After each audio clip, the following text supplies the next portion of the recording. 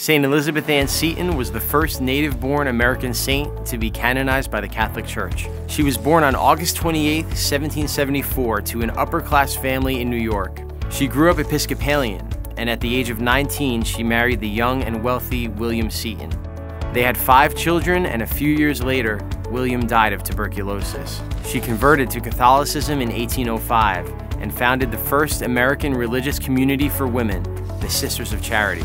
She professed her vows on March 25, 1809, becoming Mother Seton.